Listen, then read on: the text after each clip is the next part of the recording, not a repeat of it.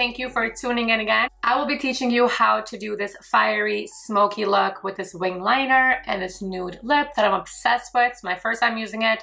So if you want to see how I created this look, please keep on watching.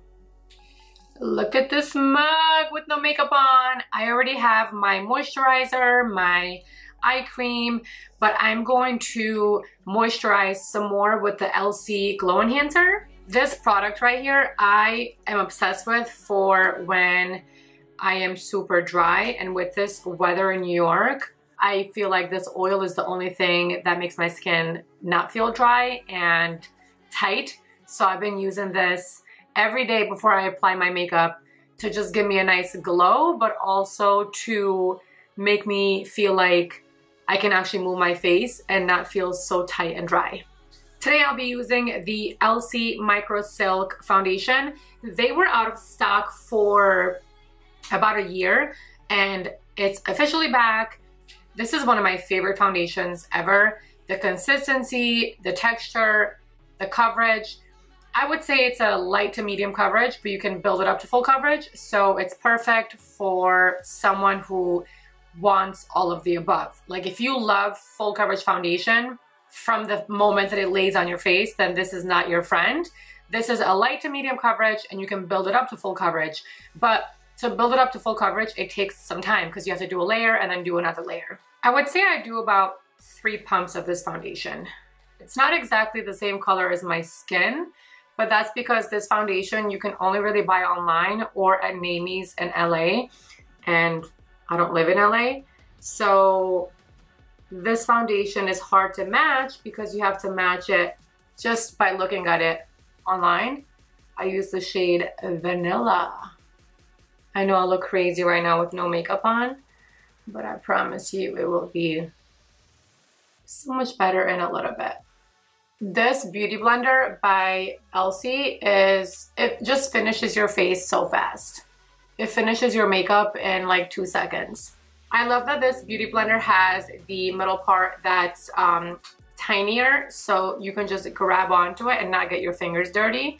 And this is the part that I use for the whole face. The thin tip I use for the concealer underneath. For concealer, I'll be using my 2 favorite concealers, Shape Tape by Tarte. I use the color Light Medium Honey and Light Neutral. If I use just one or the other, I feel like it's not right. It's not quite right. Then I'll be dipping the same sponge on the Peach Perfect Translucent Powder by Too Faced to set the concealer. As you guys know, I don't really bake. I just set the concealer. I don't put any extra product.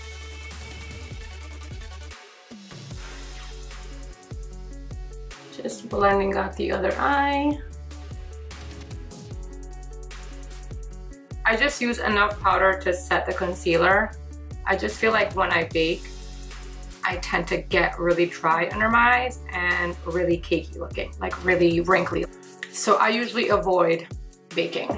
Now I'm taking the Luminous face powder by Girlactick in the color Light for all over my face to set my foundation. And I'm using a BH Cosmetics brush in number 1. With this powder, I'm setting the whole face. You always want to make sure that you set your foundation so that your foundation lasts all day.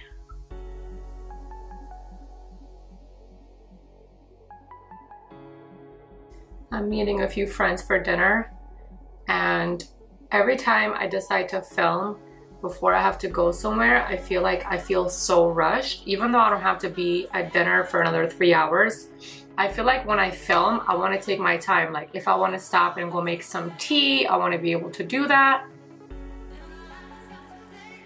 I love this powder because it's not matte and it's not dewy. It has like the perfect mineralized kind of finish. So it gives a glow to the skin while it's setting the makeup. And what do you guys think of these curls? Just wait till you see it when I take the headband off. I always have to wear a headband when I'm doing my makeup. I need all the hair away from my face. And then I'm gonna use the Marc Jacobs Beauty Tantastic Omega Bronzer, which is this gigantic thing here. And it's ridiculously expensive, so you don't have to use this. You can use any other bronzer, but this is what it looks like. So this is probably, and the brush that I'm using to bronze my face is the Lashylicious C101. You guys always know that I pretty much only use powder products to contour my face. I don't really do cream contour, like ever.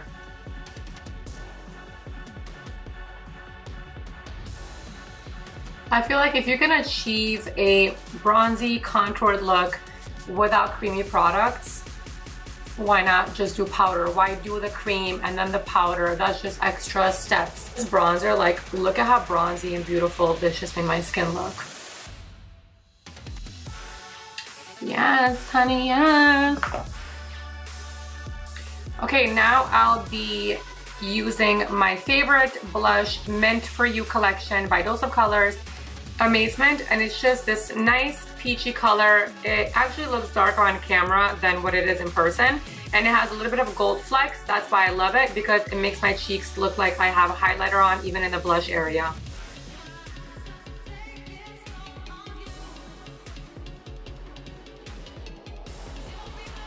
Same brush that I use for my bronzer, I'm using for my blush. So I pretty much like to apply my blush right on top of the contour. And then for highlight, I'm gonna be using this really expensive, sorry guys, but you can use any highlighter. It is the Burberry No. 4 Rose Gold. And I talked about this in my favorites video. It's just been a favorite of mine. You can use even a NYX drugstore highlighter. It doesn't have to be an expensive highlighter.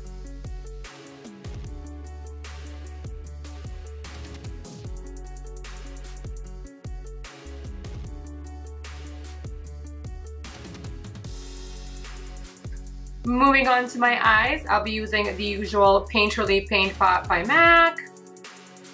And I'll also be using the Sassy Siennas palette by Colors. I'm pretty much going to be using all those colors on that palette. I wanna talk about your loving. You guys, it's really crucial to apply eyeshadow base all over the lid. If you don't, your eyeshadow is not going to last all day. Your eyeshadow is not going to look vibrant. It's going to fade throughout the day. You want to make sure you're always priming your eyes. I'll be using a Sigma medium sweeper brush in E54. And I'm going to pick up the first color.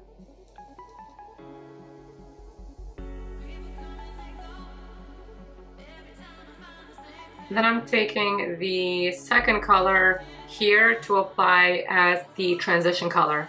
Using the Elcie E1 blending brush, blending and applying at the same time. At the same damn time.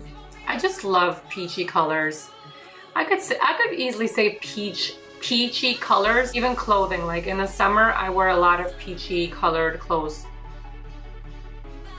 So when I'm applying this transition color, I'm pretty much sweeping back and forth from the outer corner of the eye. When I reach this area of the outer corner right here, I usually go in circular motion, and then as I'm bringing it to the middle part of the crease and the inner corner part of the crease, I go in windshield wiper motion. Like so. So I posted a 10-second clip on Instagram earlier, and the song in the background is a Chris Brown song, and now it's stuck in my head. Baby, you're the truth. I wanna talk about your loving. I'm so connected to you. You guys, the process of makeup is so ugly. Like, why is the process of makeup ugly? I just want to know that. Can someone answer that for me? I used this palette actually when I went out recently, and I loved it, but I was rushing when I went out that day, so I didn't get to film this video. And As you could see on this palette, there's no highlight brow bone color. I'm going to pick up Orb by MAC with an Elcie E2 brush. And let's do this brow highlight. By the way, I know I told you guys that I would tell you how I feel about the new Elcie brushes, and I'm obsessed. Love them all. To deepen the eye so it doesn't look like just one blob of orange, I'm going to use this middle color right here. Now I'll be using the Smith 247 brush to apply that color. I'm gonna apply that color pretty much on the outer corner right here. Bring it up to the crease. Right underneath the transition color. This is not gonna cover the transition color, this is going to be just underneath it. Filming is not easy, you guys. You have to make sure that you're centered, you have to make sure that your mic is on, you have to make sure that your camera is not dying on you, all while explaining every little step that you're doing. You don't want to forget to mention what brushes you're using. You know, like they say, if it was easy, everyone would do it.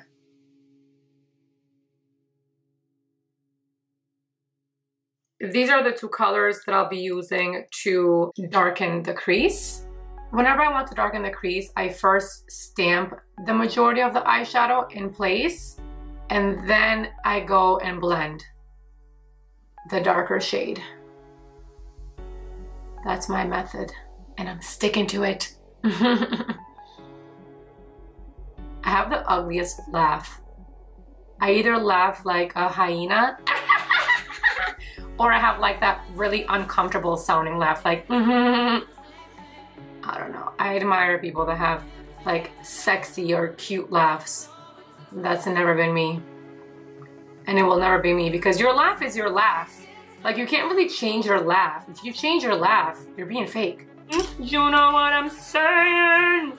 I always keep like a fan brush around so I can fan off any product that's fallen. Now I'm gonna be using NC15 and W20 Chromographic pencil by MAC.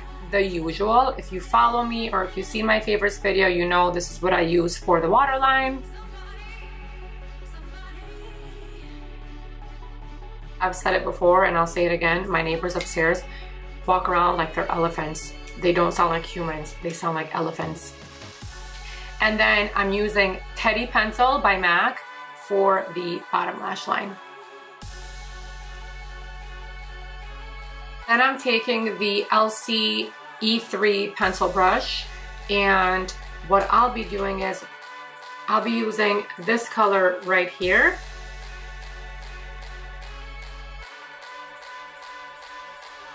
Teddy already added that depth because Teddy is brown, and I'm using this burnt brown kind of shade on top just to smoke it out. Whenever I smoke the bottom lash line, I always try to bring it out to like a little wing so that the bottom lash line blends with the outer corner of the eye and everything kind of just blends seamlessly. Now using a clean brush to blend out the outer corner.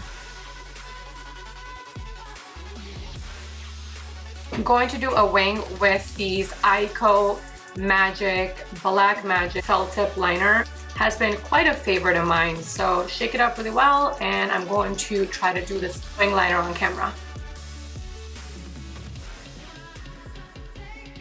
I didn't intend for this eyeliner to be this thick, but I made a little mistake. I feel like this eyeliner makes it a little easier to do a wing liner, so if you feel like you have a tough time doing a wing liner, I highly suggest this eyeliner.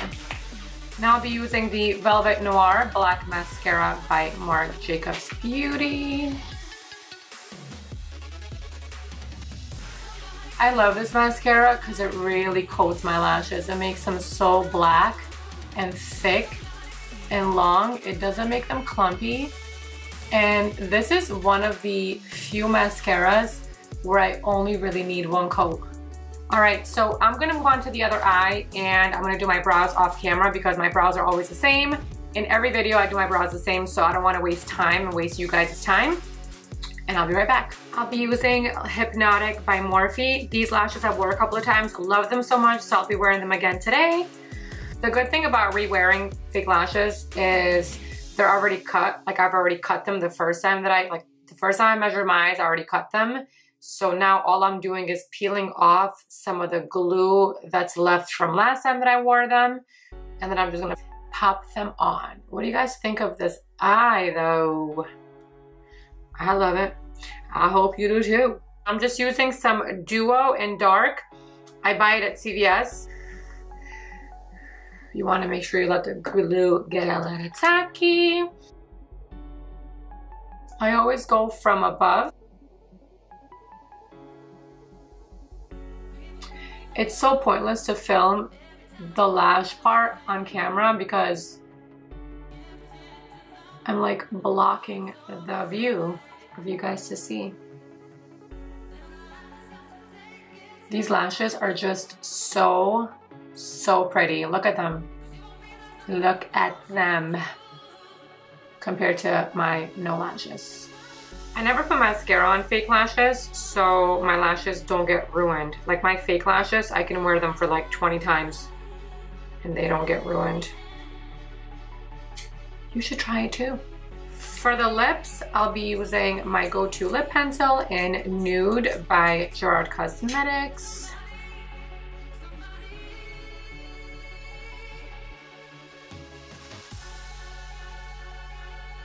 Pretty much filling in the entire lip with this Nude lip pencil by Jouer Cosmetics.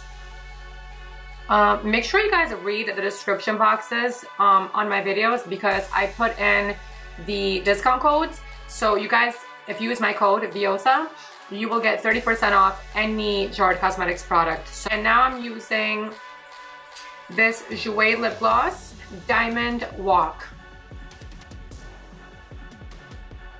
It's pretty much the same color as the lip liner.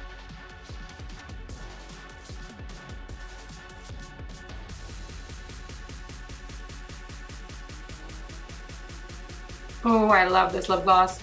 It's just so pretty. It's like the perfect nude gloss. And I think it goes perfect with these eyes. Let's take off these clips of my hair. I was using these tiny little clips. Who remembers these little clips? In my hair, just so it's like out of my face. I'm loving these curls.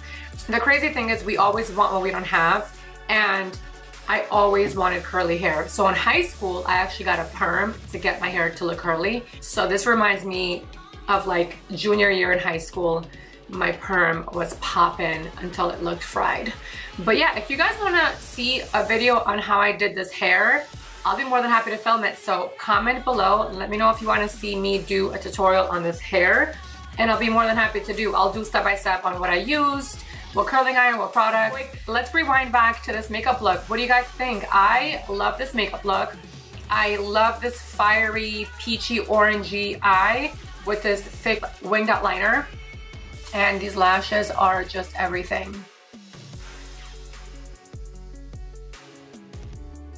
Thank you so much for watching my videos. I really appreciate you guys' support. I'm having so much fun filming them and I want to continue filming them. So please don't be shy. Comment on my videos. Let me know what looks you want to see. I want to film what you guys want to see. Don't forget to subscribe, comment, like, share the video, and let your people know about my videos. Now I'm using the Marc.